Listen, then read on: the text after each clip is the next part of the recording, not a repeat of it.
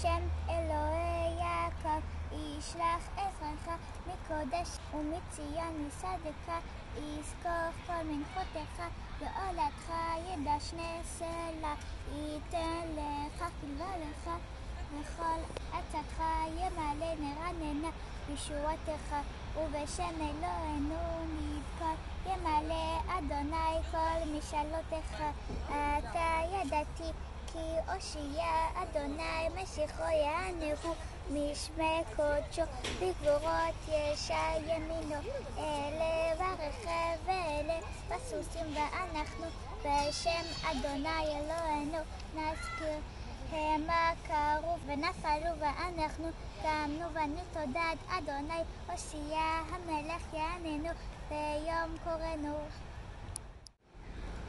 שיר המעלס אל אדוני בצרס לי קרסי ויענני אדוני הצילה נפשי משפת שקר מלשון רמיה מה ייתן לך ומה יוסיף לך לשון רמיה חיצי גיבר שנונים עם גחלי רסמים היה לי כי גרתי משך שכנתי עם אוהלי קדר רבס שכנה לו נפשי עם סני שלם אני שלם וכי אדבר המה למלחמה.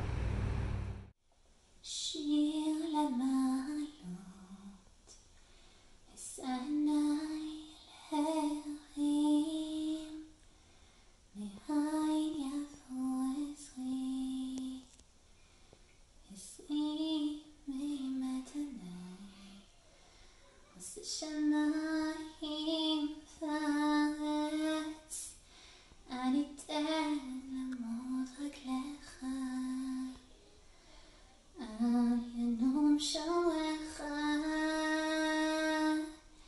הנה לא ינום ולא ישן שומר ישראל אדוני שומרך אדוני צלך על יד ימינך יומם השמש לא יככה וירח בלילה אדוני ישמורך מכל רע ישמור את נפשך אדוני ישמור צאתך ובואך מעתה ועד עולם.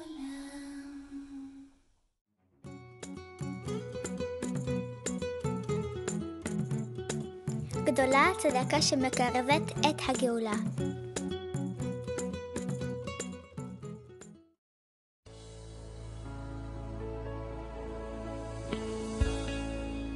Good Yantif. Certainly, it's well known that Yud Beis Tammuz is a Chag HaGeula, Day of the Redemption, of the previous Lubavitcher Rebbe from prison.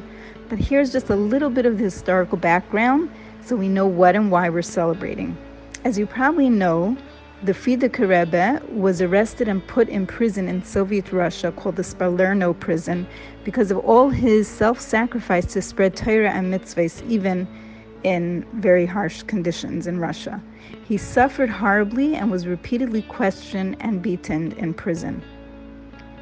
Originally had been sentenced to death, but Baruch Hashem that was removed on Gimel Tammuz, and instead he was released from prison to go to exile to a city called Kostroma, which is very far away from the main cities of Russia. The reason being they wanted to isolate him and make him feel very lonely and disconnected from his Hasidim. At the train station, about to go to exile, many Hasidim gathered to see him off, and even though there were Russian agents there and he was taking a risk, the Frierdiker Rebbe spoke to the crowd with a lot of strength, and he encouraged everyone to continue in all the activities, the ones he was actually arrested for. And he proclaimed, all the nations of the world must know that only our bodies were sent into exile. Our souls are not given over into captivity of foreign rulers. We must proclaim openly and before everyone that any matter that's connected with Jewish religion no one can have any control over.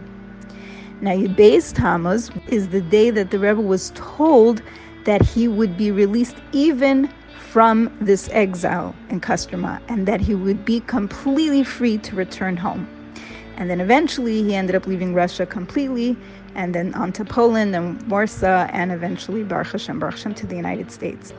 In a letter of the Frierdiker Rebbe, he says about these days, Yud Beis and Yud Gimel Tammuz, that Hasidim should participate in a Farbrengen and encourage and strengthen each other with brotherly love to set times for Torah study. And he said to all those that Farbreng, I will send you my brachas that Hashem will give you everything you need in spiritual and physical matters. And lastly, in a famous letter he wrote to his Hasidim the next year in honor of the first anniversary of his release, Yud Beis Tammuz, he took it a step further and said, it was not myself alone that the Holy One, blessed be He, redeemed us on Yud Gimel Tammuz, but also all those who love the Torah and observe its mitzvahs, all those who even just have the name Yisrael, Yid, because the heart of every Yid, no matter where they're holding, is perfectly bound with Hashem and His Torah. So indeed, the day of Yud Beis Tammuz is a Chag HaGeula for every single Jew, and probably also for all of mankind.